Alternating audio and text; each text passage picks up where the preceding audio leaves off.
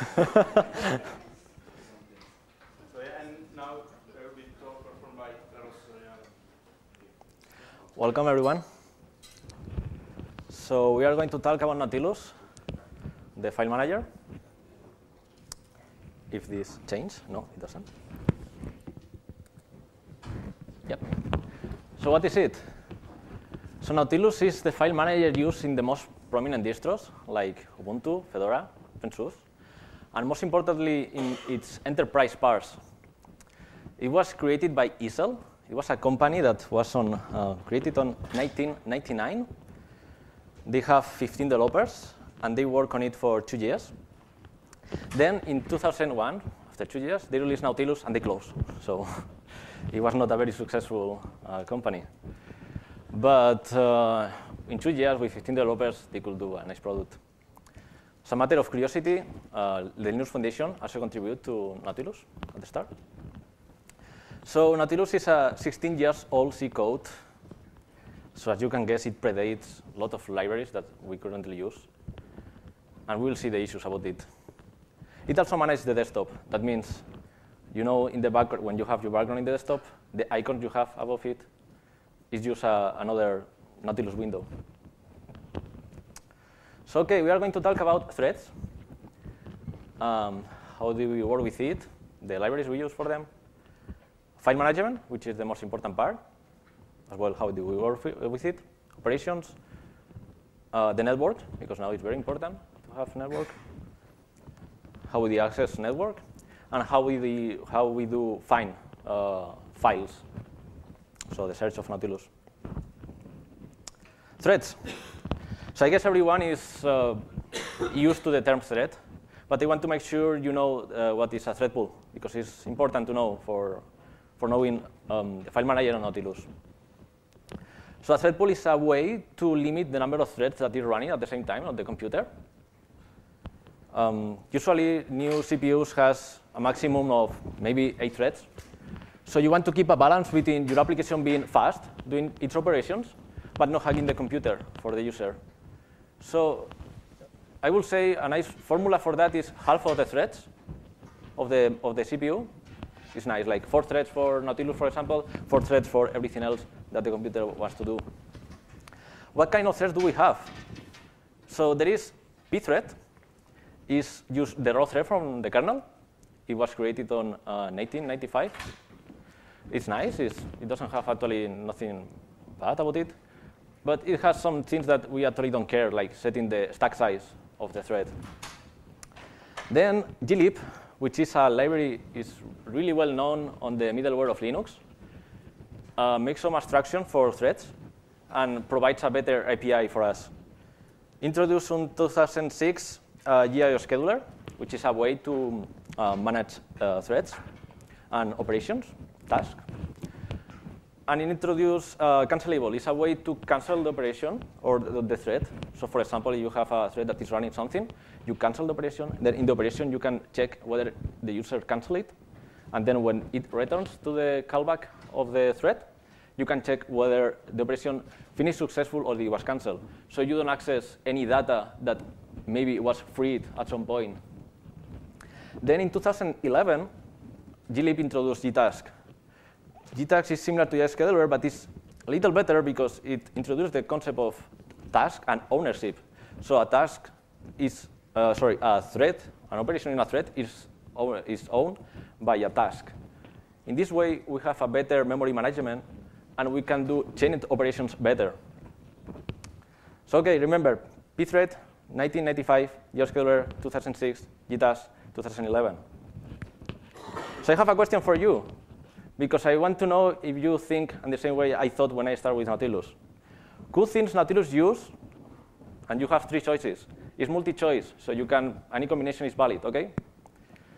So for the first choice, pthread, please, right hand, and like this. Wait, with one finger.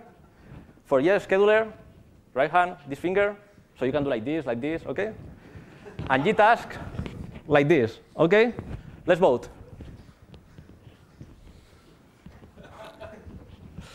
OK, who is rocking like me? Those ones are right. Nautilus used the 3 of them. So we will see what's the problem with it, because we don't have a nice way to manage a shared thread pool between them or the threads inside Nautilus. So you may guess what can happen. So file management, a glib file. As I said, glib is really well known as on the middleware of Linux. And a glib file is just an abstraction layer for the file descriptors on the kernel. It provides us like the path for the file. We can load contents. But a glib file is not the actual real file. It's just a path. Okay? It's just an abstraction. It also provides to us abstraction for operations like copy, mount. So you can glib file copy, use a file, move a file. It's really easy. You have to put the path, and that's it. So that's really convenient for our site, for Nautilus. It also has attribute abstractions. That means the information about the file, about the real file. So you do like glib file query info. You get the information about the file, what type of file. Maybe it's a picture, maybe it's a text. The size of the file, the permissions, which is very important. And a lot of those operations are asynchronous. That means when you start an operation, your program still goes on. And when that operation finishes, then a callback is called, and then you can react about it. In this way, we don't block the application because of the hard disk. This is, of course, a need in a file manager, because you access a lot of input-output operations. But glib is just an abstraction layer. So who is the one that actually implements the operations? So it's a library called gbfs in Linux. So it implements all the operations at the abstraction layer for glib file. But what is actually useful about gbfs is that it has some tools, like, for example, the recent files. So you can imagine you start Nautilus and you want to access your recent files. What should Nautilus do? It should go through the whole file system, took a look at the access time, and then order them. Well, it's impossible, as you can guess. You cannot do that. So gbfs, since it's a daemon, it can track those files that were accessed previously. So for us, from the Nautilus side, it's really easy. You only have to access a nice path. It's called recent // and you have your recent files there, nothing else. So it's really convenient for us. Then gbfs also provide Fuse, which is the virtual file system for Linux, and translates this path, like the recent, the trash. And also it provides us with cloud providers like OnCloud, Google Drive, and we'll talk about it after. You can also use it as a command line tool, so you can get an information monitor file from the command line. So for me, it's much better than anything else like ls or whatever you want to use. gbfs is much nicer to use on the command line. OK, one important thing, the cache. So what is a cache, and why do we need it? So for a file manager, the most important thing is in the hard disk, right? But accessing the hard disk, well, it's really expensive. So a cache is a way to have on RAM, on the fast memory access, everything that needs about those files. So for example, the first time you are going to access a directory, it's going to be slow. Yes, it's going to be slow because you cannot do anything about it. But what about the next time? So if you can have the information about this directory and its children on RAM, then the next time you access it, it will be fast. So we really need a cache for a file manager. It's implemented as a global hash table. So you have a global hash table. You try to access a file there. If the file is not there, then you go to the hard disk and put it in the hash table when you have everything ready. But what's the problem with cache? But like as a concept, invalidation. So what happens is a file changes on the hard disk. So you need to synchronize the application because you are working with a file in the RAM that is no longer valid. The information is no longer valid. So you need a way to synchronize. What's the solution for it? So we need a set of solutions. First, a notification system. So you need a way to, inside Nautilus, connect objects to files if they are interested in those files. So for example, when a file changes, then you notify those objects. This is a notification system, and we use glib signals. It's really convenient. You use like gsignal connect to the change signal of the file, and whenever it changes, you notify the whole application.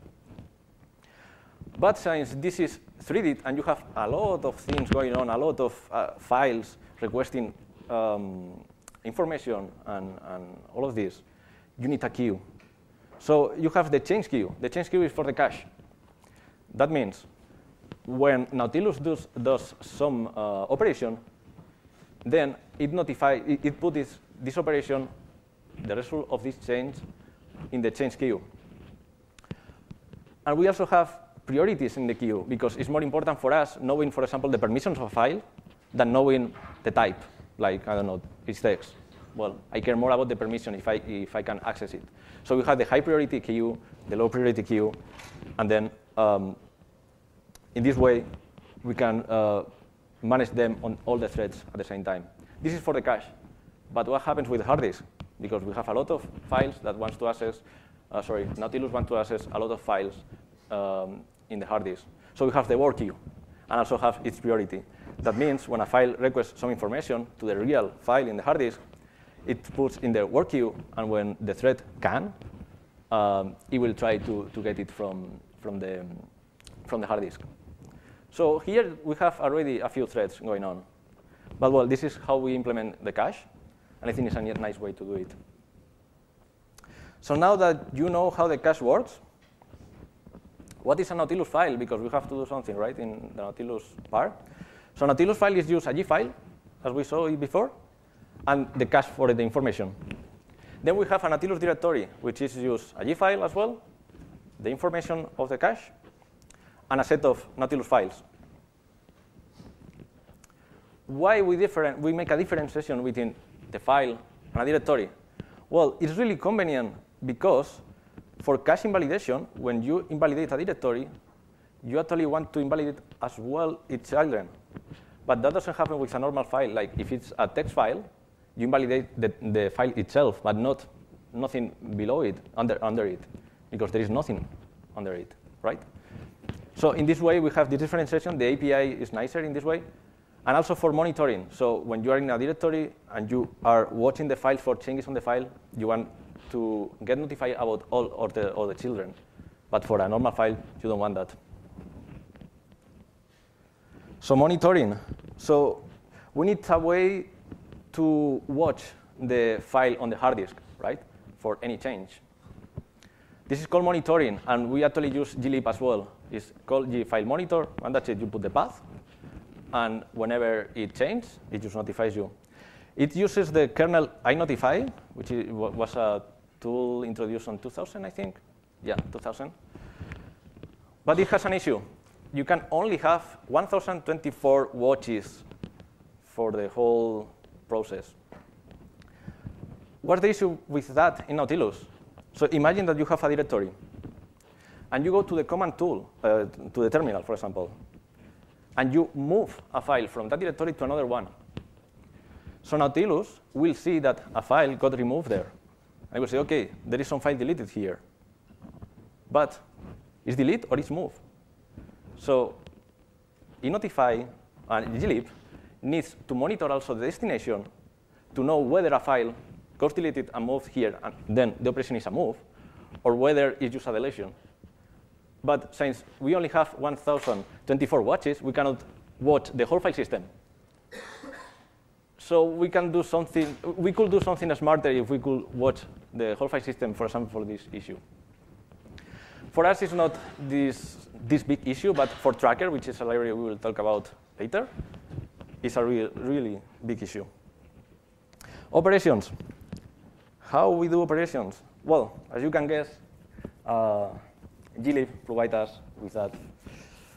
A Nautilus operation is actually a batch of glib operations, because it will be overkill to create a thread for every glib operation. So, and also for the user, it just select a bunch of files and move them. So for the user, that's one operation. So we thread in the same way on Nautilus. So what we do, we just create a thread. We put the different glib operations there. And here comes the complex thing. We look for conflicts. What happens if the destination has some file that has the same name? So we have to request the user what to do. Shall we replace it? Shall we skip it?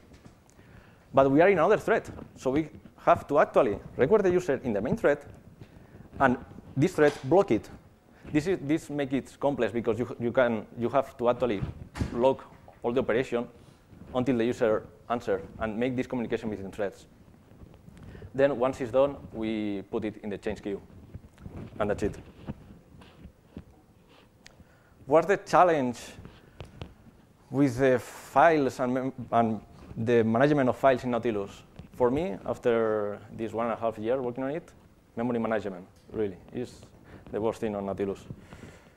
Because the problem is if a file doesn't get freed, it means we leak that file, Nautilus crash at any time later. But who is the owner of files? Well, there is like 300 references to the same file at the same point. And the plugin system, a plugin of Nautilus, can have a reference to a Nautilus file. What happens? So imagine that you have a file in the cache, and then you change the directory, so that file no longer has to be in the cache. Because you change the directory, you don't care about that directory anymore. So the cache system, what it does is like, OK, we mark this file as gone. This file is gone. But imagine that a plugin of Nautilus has a reference to that file. So that file doesn't get freed. OK. So you try to access that file later, and then Nautilus has an answer like, if this file is gone, just crash, because you cannot do anything about that file. And that file is gone because it doesn't get freed before. So really, the memory management in a file manager for me is the worst part to deal with. OK, network. So network in a file manager? Well, yes. I mean, probably when you want network, you go to the web browser. But there is some network location that are use a bunch of files. For example, FTP servers, or Samba shares the Windows network directory. So it's really useful if you can have them integrated on the file manager, right? They are integrated just as a mount of GBFS. It's really well, it's nice to access in this way. But even more, what about cloud providers like Google Drive and Cloud? Well, it would be really cool to have them on the file manager, right? We have them, because they are just a bunch of files, right? So what we do to mount this kind of network? So we create a new asynchronous operation to mount a directory that GBFS provides us the path, an H path, like Google Drive // It's really easy. We ask for the password if needed. Then we download the file metadata, not the files itself.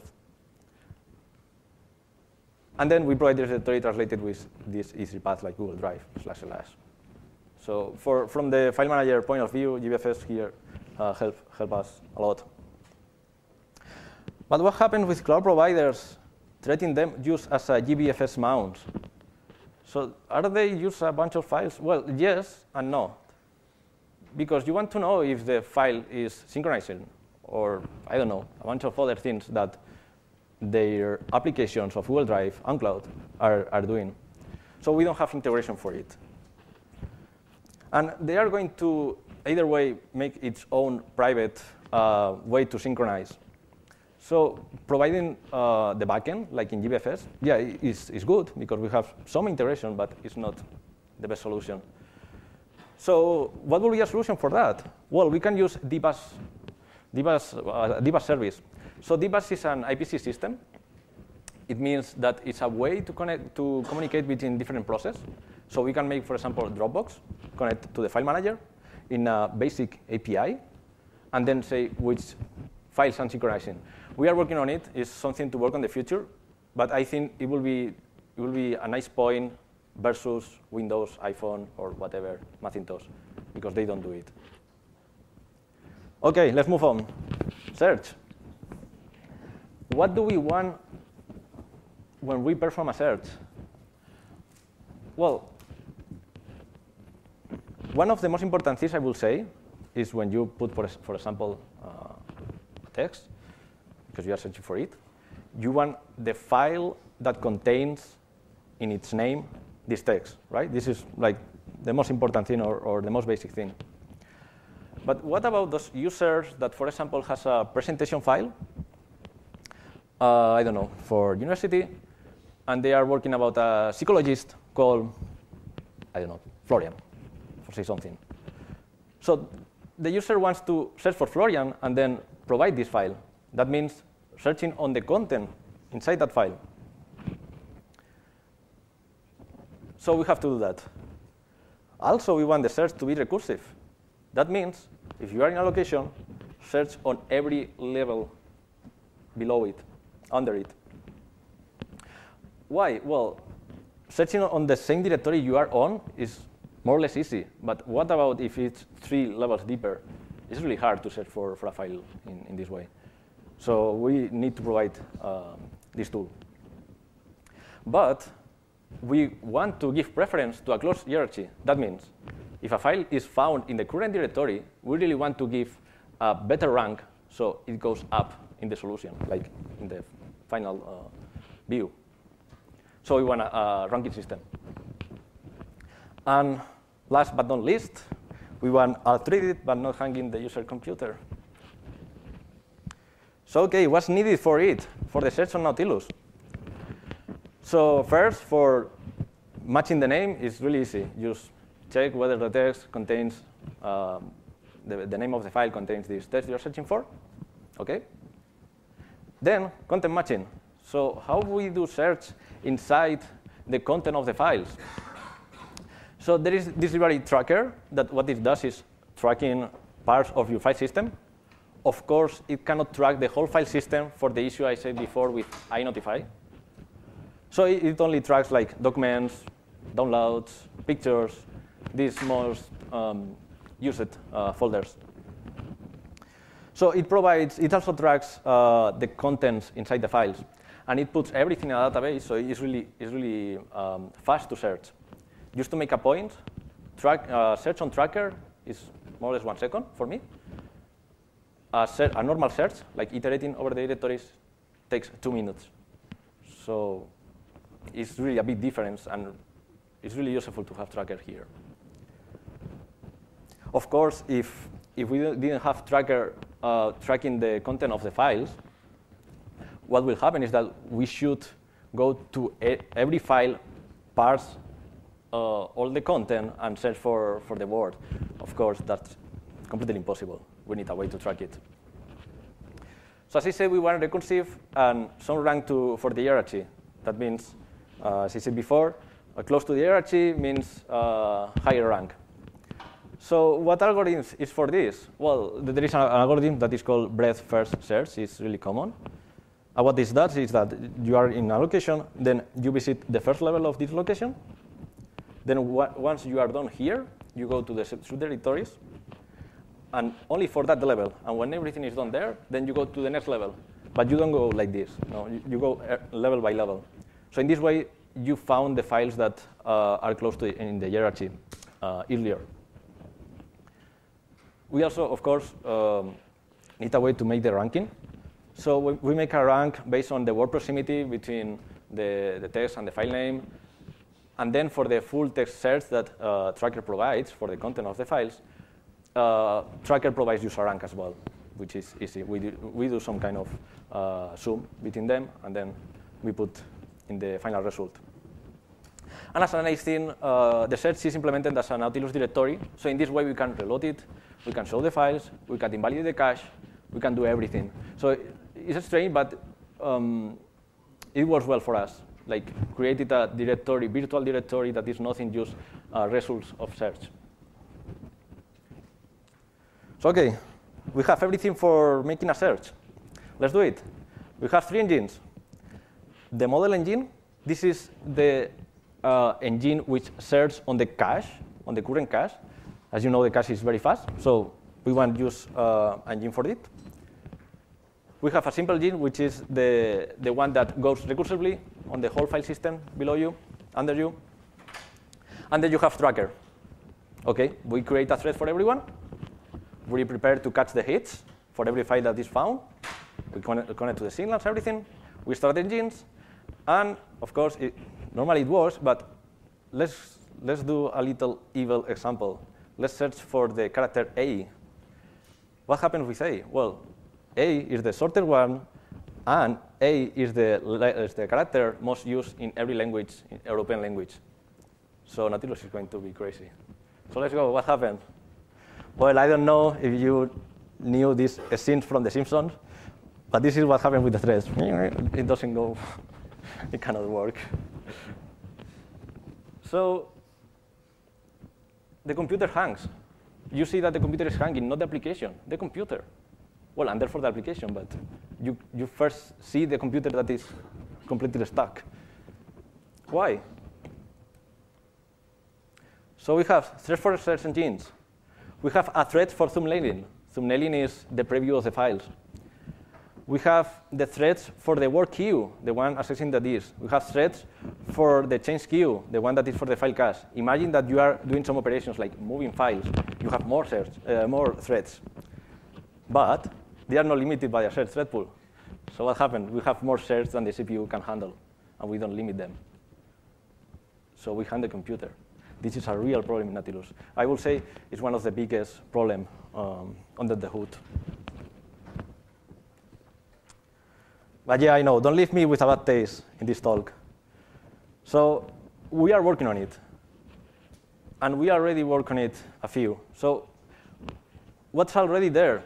Now the search stops when the user says, and engines are reused. Because before, when you perform a search, it starts searching, and then when you stop, Nautilus, what it was doing is just forgetting about this search and creating a new one. That means if you have 10 threads, you have 10 threads more now. 20, it's not going to work. So it was making it slow even with normal search like, I don't know, hello, which doesn't make Nautilus slow. And now the engines are reused, so that means you don't go over creating and deallocating the search engines again, stopping the threads. No, you only change the query. Also, we improved the cache invalidation, because as I said, the search is implemented as a Nautilus directory. So what can happen is if you are searching for a file, and that file changes, then you invalidate the directory, and then the search goes again and goes again. And Nautilus was doing like a lot of invalidations because you have to make sure that your information is valid. But well, you can make the performance a little better. So we improved the cache invalidation for that. And we are working on porting to Gtask now, which is the first step to be able to share the same thread pool and limit the threads, which is really important for us. What's the time? Are we? Yeah. Oh, cool. So after this talk, what I want you to keep in mind, more than what we learn about the file, how to implement a file manager, what the challenge is, use my experience working on it. So yeah, use threads. They are really good. You need them. But use a thread pool, please. Use the same thread pool, because it doesn't make any sense to use threads if you are not going to limit them. It doesn't make sense. Of course, you have to use a cache. If your application is accessing a lot of input-output, if you don't use a cache, you're not going to go anywhere. You need to use a cache. And well, for Nautilus, I understand because it's 16 years old, so the libraries are, it predicts a lot of libraries. But please, use already well-tested libraries, for example, glib, and try to use it with coherence.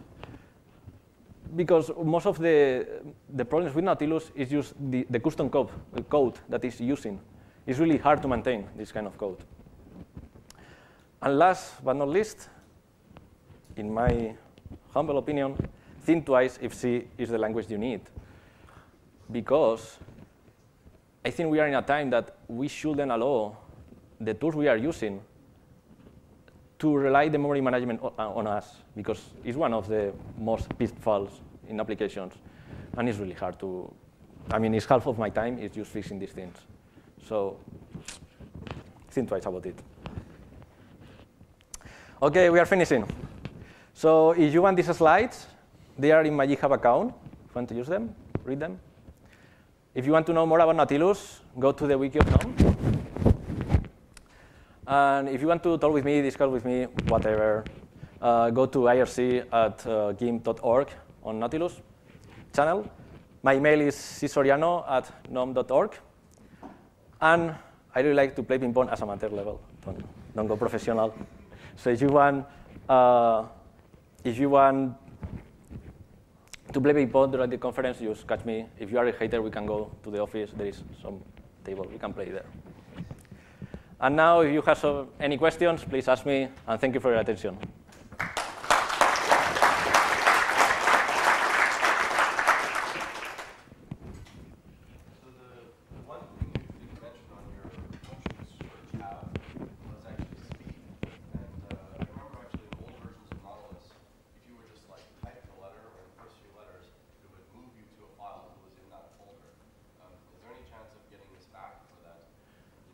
Sorry, I'm not listening well.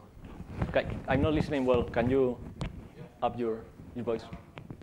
You had mentioned a list of things that you wanted to have in search, right? Yes, yes. And so on. So the one thing you didn't mention, which I think is quite important, is speed. And I remember in old versions of Nautilus, you used to be able to just type some letters and it would be instantly on a file if it was in that directory. Is there any chance to have something that works similarly or at least as fast for things that are already present? Because it disappeared and it's not so bad. Yeah, okay, so the question is if type ahead is going back. Well, I think it's a different pattern. When you were doing type ahead, it's only searching for the start of the file name. You have to know a lot of things only for the current directory. It's really a small use case. I mean, probably is very important, but it's really a small. So what I would like to do is just to improve a lot the search for the current directory. So you can have almost in the same time the results you will have with type ahead, but better because it will search any part of the file name. It will search the content of the file. So I think that's the way forward. The feature was, you're quite right, it was limited, but it was instant. That was what I liked. Yes, it was instant because it was doing nothing more than just on the widgets that was already there. Yeah. So I think the path forward is just to improve what we can with the current directory. I think we can do it. I think we can improve it much more. I answered your question? Yeah. OK, cool. More questions?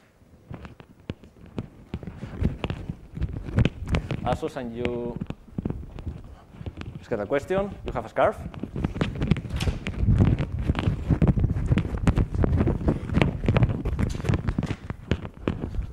More questions? Wait. Yes, tell me. I think this is in conjunction with a networking file system, or something like that. I noticed that when I'm in the office and I have such network mounts, that sometimes directories take a long time to load to actually display anything. It's like 3, 4, 5 seconds until the first icons appear in the directory. And now I'm here, I don't have any networking mount. It happens instantly. Is there any way for me to debug what's actually happening at that time? Yes, GBFS. On the command line, use GBFS, mount the network or whatever you want. And GBFS has a lot of debugging, so you can actually look the process. I'm talking about my home directory. So there aren't, it's not a GBFS mount I'm looking at, it's my home directory. Ah, the home directory. Stuff that's sibling or whatever, pointing to some resource that might be an NFS server or something like that. OK, still the answer is GBFS. So GBFS is for everything, for every file. Okay. So use GBFS info, GBFS ls, everything like that. You can search for it. You can debug a lot of it with it. Because it would be helpful if I could debug it, because if I describe the problem to you or anyone else working on Nautilus and they don't have the same environment, they Yeah. won't experience this behavior. Yeah, so GBFS is the answer. Like, it's really convenient. Yeah. More questions? So when you were talking about networking, you said ask a password if needed. Yeah. Well, authentication is much more than passwords. So obviously Nautilus does have support for things like JSON API when using various different protocols. Can you talk a little bit about that support and its roadmap? So the question is, if we are going to support more kind of authentications. No, but it's more about like the user interface around authentication methods like JS's API. No idea. Sorry, no, it's not in my it's not in my roadmap because I actually don't have any idea about it. Okay, thanks. Wait a moment. I have to give more scarf. Give. There. Welcome. More questions?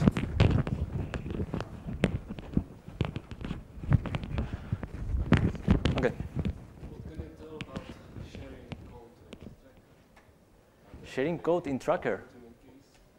You mentioned use and processing changes. Nautilus tries to do to the file system and watching the changes from other application and so on. It reminds me a lot code of Tracker. Yeah, but I mean, for me, Tracker is another beast, and Tracker use what we use, like glib, gbfs, if I remember correctly now. So I think what we can share is already shared. I don't know the code of Tracker, so I don't know more, but. To me, it seems similar to these two applications. No. The only difference is that Tracker is trying to keep the view of the file system for much longer time than Nautilus. No, it's really a different beast. Tracker is a database. Nautilus is not. Like Tracker uses a database of metadata. It has some nice features like connecting objects of like you access a contact. That contact is in some place, so you can access the map where he is. That's not Nautilus. So it's really a different beast. So what can be shared about use the files? Tracker is much more than use files. It's already shared. So nothing else there. More questions? And the scarf. Now without the scarf, I don't know if you want to make more questions, but more questions? Sorry, I'm naive idea, but why don't you do, you said that when you type AI or AI also test the computer hangs and you have to close the window. Why don't you give this responsibility to a database? So just index all the content in the computer and just retrieve. So not do it on the spot, just go below, but Well, that's kind of Tracker, right? But I don't know Tracker. okay. When I heard it, this is what came to my mind. Yes, but you need to track the change as well, and you cannot track the whole file system. It's a problem from the kernel. Yeah, but you do eventual consistency. It doesn't have to be exactly because the files don't change that often. You don't know. You don't know. But That's the problem. So you search, and you have to be sure the files has the correct information. Maybe that file is already gone. Maybe that file was deleted. So you have to update that database. How do you do it? You have to monitor every file.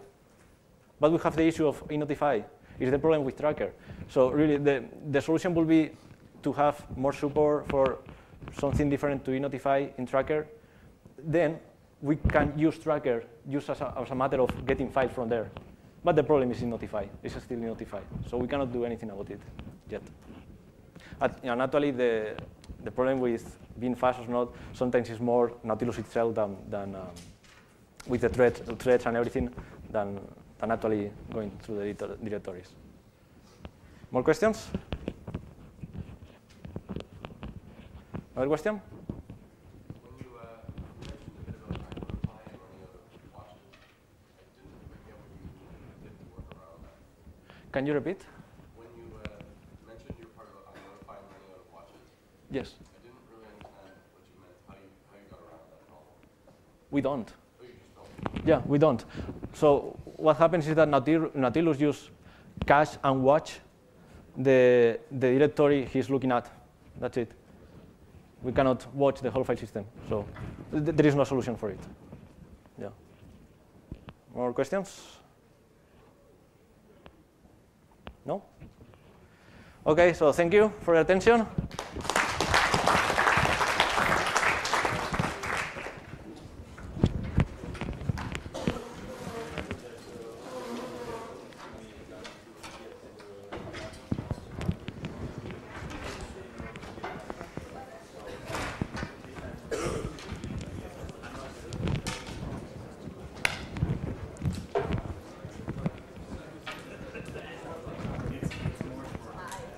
Hey.